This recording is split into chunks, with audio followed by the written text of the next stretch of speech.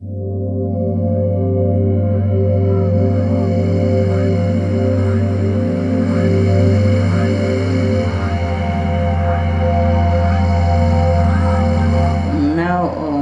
we are more accepting. Oh, I see. Yeah, they are present. Yes, due to informations, yes, about UFO on the internet, on books, yes, and government help to release many of the UFO facts, yes. Yes. So the people are more open now to their existence, so they feel more easy to come to help us. Okay. Yes. In any way they can. Yes. Yes.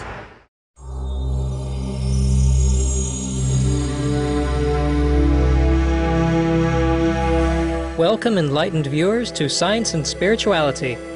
This week we hear from Macedonian psionic or psychic researcher Pane Andov. Throughout his life, Mr. Andov, a vegetarian, has had numerous extraordinary encounters with extraterrestrials and unidentified flying objects, or UFOs. In our two-part series, he will be discussing his metaphysical abilities, experiences with astral projection, and contacts with the universe. To spread his knowledge regarding such fascinating topics as crop circles, the extraterrestrial hierarchy in the solar system, and the coming wonderful and incredible changes to Earth and humanity after 2012, he publishes a monthly magazine called The Sixth Sense and conducts public lectures. My name is Pane Andov, and I am a psionic researcher and contactee from a very early age. When I was 7, I was taken for the first time where my DNA was changed, and I was able to experience certain things that helped me understand dynamics that are very important for the days that we are living at this moment. It all began one night when beings from another world came to visit young Pane. These objects started to become closer and closer. I started to recognize that there is some kind of opening, and there are beings that are staring towards me. I started to realize that those beings are not human, but they're very similar to what was depicted in the movie Contact and Knowing. So whoever is controlling that film industry is getting information from somewhere. And the next thing that I recall is that I was taken to a room where I was closely examined, and there were all kind of laser lights that were going above my body, and it didn't feel any. I didn't feel any pain, but I had felt it warmer and colder sensations in my body as those lights were actually moving through, and it was obvious that they were doing some major changes in my DNA structure. Before they let me go, they transmitted this.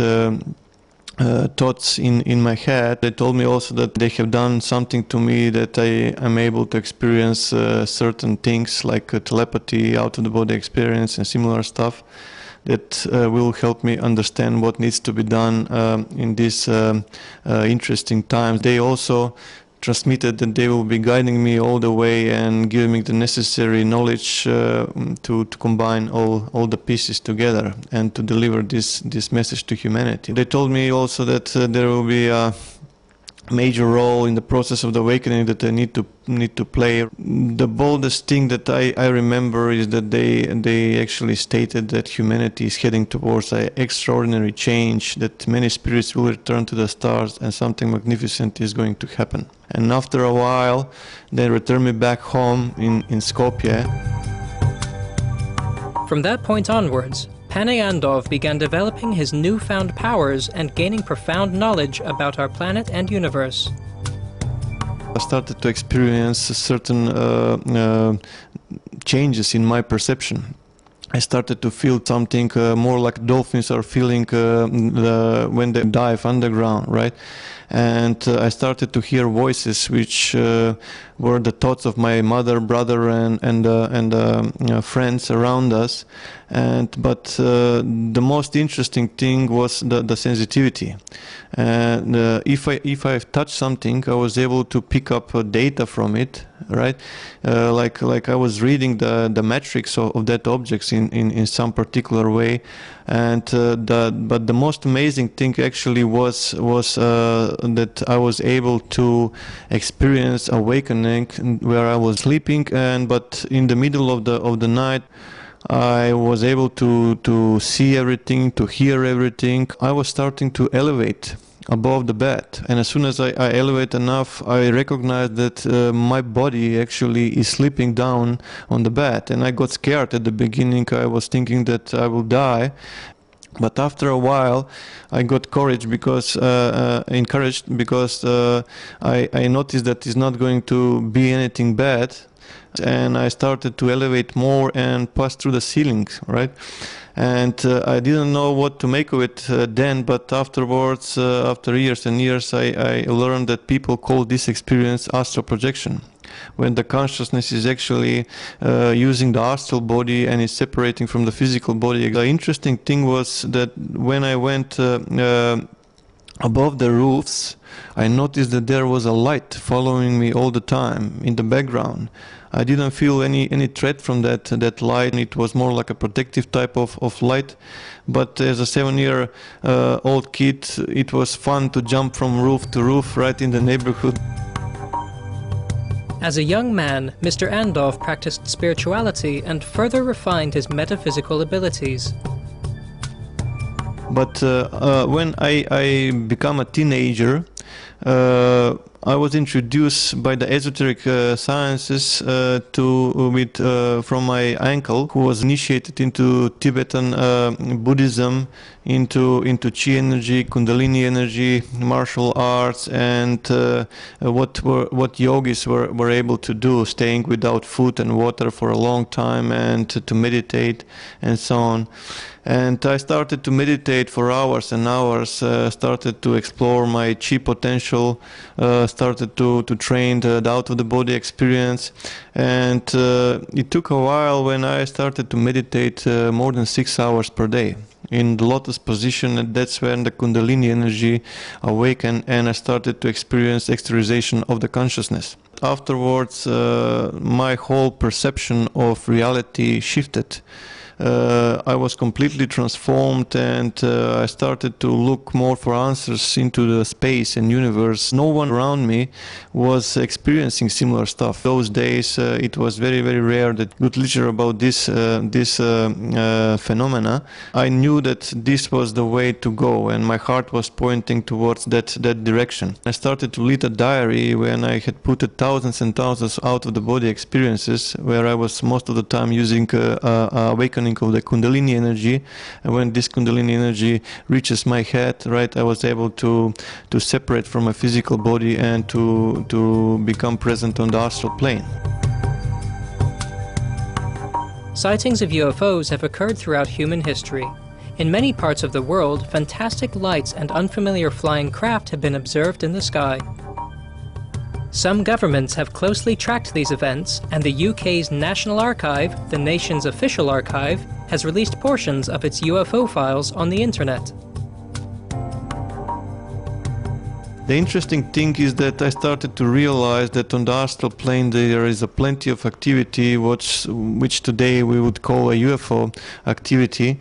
If you look outside at this particular moment with a normal camera and you record with normal visible light, you will not see much. But if you put another camera which is capable of infrared recording or night vision with some adjustments, you will realize that there are objects moving from time to time, informations, and they're not visible on the visible spectrum.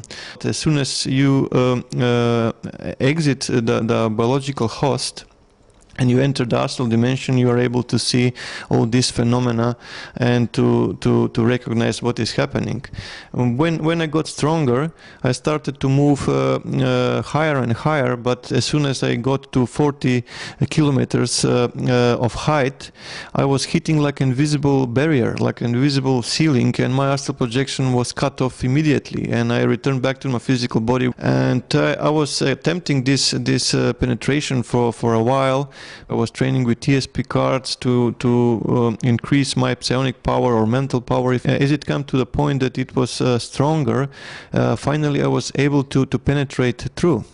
As soon as I was able to penetrate out through the atmosphere and to look into the space, I started to realize that the flying crafts are coming and going from planet Earth frequently and in high numbers. And nothing of this is actually on the news. No one is talking about, and people live in complete different belief systems. So this started to become very, very unusual for me, and I wanted to investigate what actually is going on with this planet. We are not aware of this activity that is going around our planet. This craft here is one that I encountered very close to the Jupiter. It was in the asteroid field between Mars and Jupiter, and the same craft is visible in many occasions around Earth, and also balls of light that were going inside, down, landing on the planet and leaving the planet, but in those times there was no evidence to prove it. Martin Stubbs was in charge of one television station in Vancouver from the space shuttles directly to Houston, and he recorded hours of video transmission. It's on black and white because it's on infrared. They're trying to find the Mir space station. More than 100 objects are appearing on the radar and disappearing, and they cannot locate the Mir. STS-80, or the 80th launch of the space shuttle by the US, is well known by UFO experts as footage from the mission shows spacecraft from other worlds. This is from STS-80, objects that are appearing in precise formation, and there will be a central one that just low. Every time when there is a storm above the clouds, there is a huge UFO activity. Because when those lightnings appear, there is an energy that is released, and their technology is based on harvesting this discharged energy. Pane Andov, we truly appreciate your sharing with us your amazing experiences with UFOs and extraterrestrials. It is also heartening to hear that our planet is well on the path to soon integrating with the rest of the life-rich universe. For more details on Mr. Andov, please visit www.paneandov.com. DVDs and ebooks by Mr. Andov are available on the same website. Dedicated viewers, please join us next Monday on Science and Spirituality for the conclusion of our interview with Mr. Andov. Thank you for your presence today on our program. Words of Wisdom is next after Noteworthy News. May we always feel a sense of wonder and upliftment whenever gazing into the heavens above. For more details, please visit www.suprememastertv.com/SS.